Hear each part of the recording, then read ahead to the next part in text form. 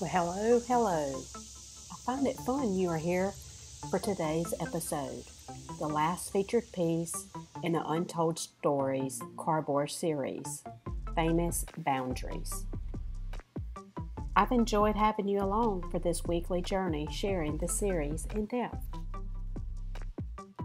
If you are here beyond the fact, I'm thankful for you too, not only for my sake, but for the sake of the Lord directing your steps.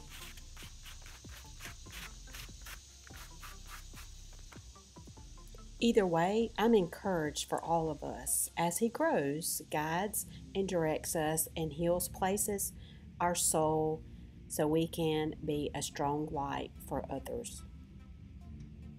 This life isn't about easy breezy, but it's about learning to navigate in His image. Our daily life is a testament to just that. Be encouraged. What you are doing in your daily life matters.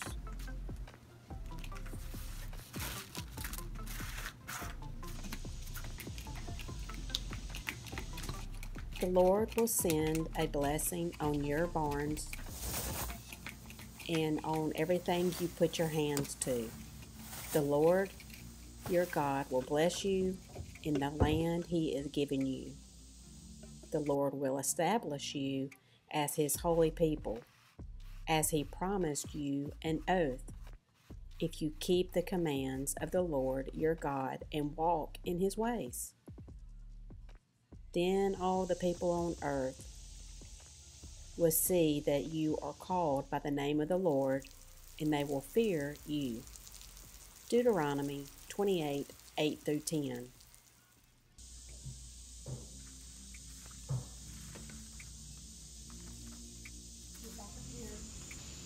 Famous Boundaries is a 16 by 14.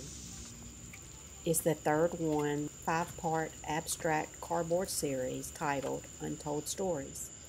It consists of acrylic paint, markers, colored pencils, cardboard. We all have boundaries in our life. Among our stories, we have to protect. When we practice and master this, the boundaries become famous. Protect your boundaries and watch yourself bloom. You have space.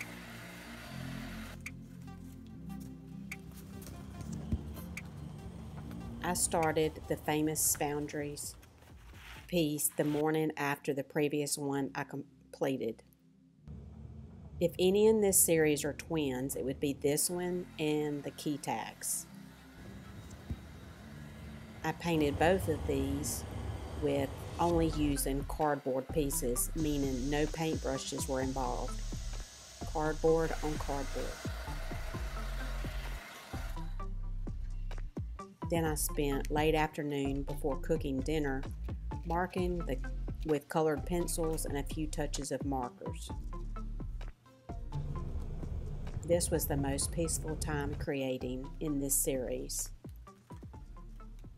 Boundaries come in the late of night when we are weeping and not strong in the moment, but we know strength is coming. It says no to questions asked, saying no to things when all we need is a friend in our life. Saying no because your grief is too strong. No because someone asks or depends too much on you. It's knowing your next steps aren't how the world sees them or even family members. Rather, how the Lord is calling you. Not sharing with those who don't have your best interest at heart. When things feel forced or unaligned with growth.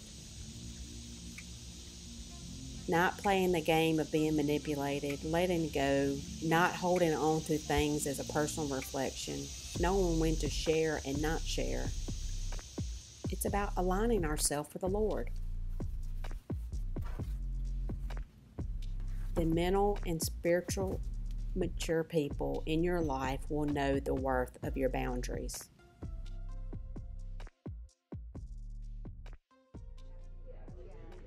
Just kind of like these. Yeah, that's good. Oh, really?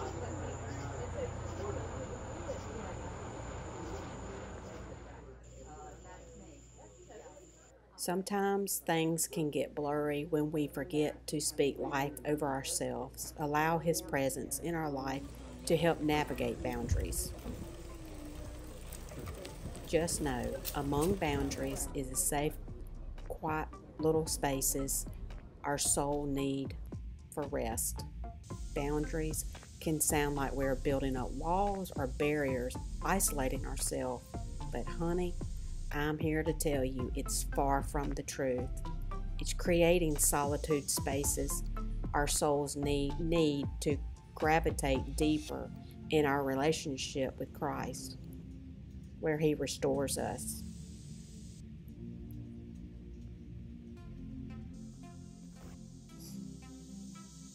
Boundaries is in the resting places of standing in the rain, chasing a turtle to see where he goes, checking the crops, cooking a family meal, spotting things above and about, listening to the conversations around you, standing in silence, knowing when enough is enough, listening to the birds and wind, enjoying a quiet ride in the car, a bike ride, unloading groceries, and beyond.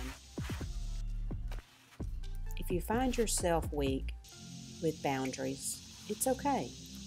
Sometimes it takes a life or a season to navigate.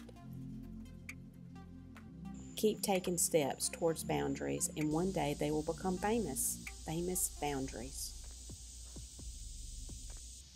You are awesome and loved always. Here's to a good day. Much love till next time. Oh, and remember, you were made to shine.